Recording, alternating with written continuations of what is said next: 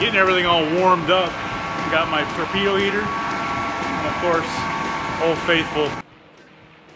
All right, guys, so here we are. I totally skipped doing all of this because it was basically just a lot of cutting and tacking and shifting and clamping, and it's just pretty much this.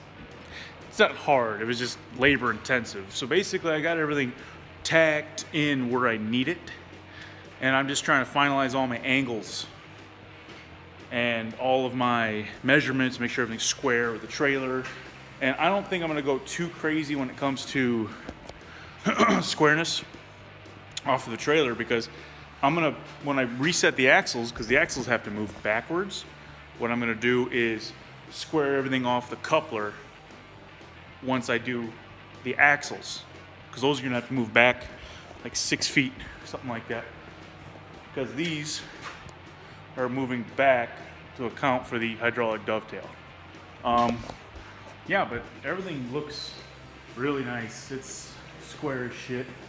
Like I said, everything's just tacked in, but she looks pretty. Now, right here, I have to tack, put a little bead there, and then put a little, scooch this guy up just a little bit so everything's square and level.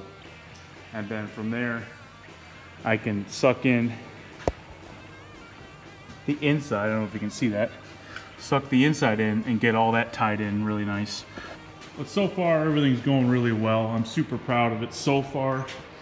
I've got torque tubes put in here. They're like 3-inch by 1/4-inch diameter tubes that I had laying around. I'm welding them in there just to eliminate a little bit of the trailer sway. Once I get the deck put in, I'm sure it's gonna be cut down a lot. And the reason why I have it so wide is you really have to tie into the main rails here. And that's actually a plus because it gives me more stability side to side, and it gives me room to put a toolbox in there. But here's the rub. My BuzzBox AC tombstone welder, old school. The leads are old and cracked, probably original. I can't get my leads to weld the coupler. I'm like, right here is as far as I can go. So it's another like 2 foot. So I think I'm gonna have to take my old engine stand that I put together and built out of some pallets and some casters to move the 12 valve around when I swap the truck. That's gonna have to get a jack on it. I'm gonna put this underneath that and then roll the whole assembly back. The 4 foot or whatever I got left in the big shop. And then that should give me enough travel in order to tack up the coupler. Isn't it nice just trying to do shit by yourself? It's great.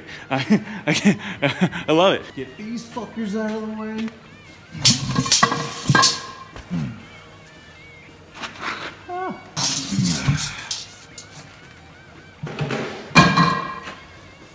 Junk ass fucking piece of shit. Alright, now I need to sweep up this shit. Be back. Okay, we're kind of cleaned up.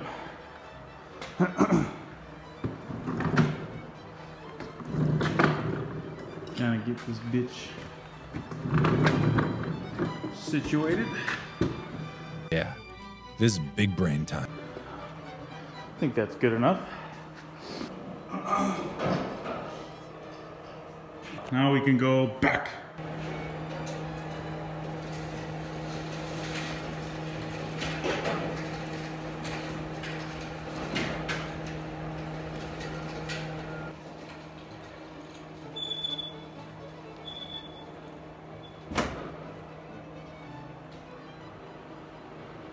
Okay.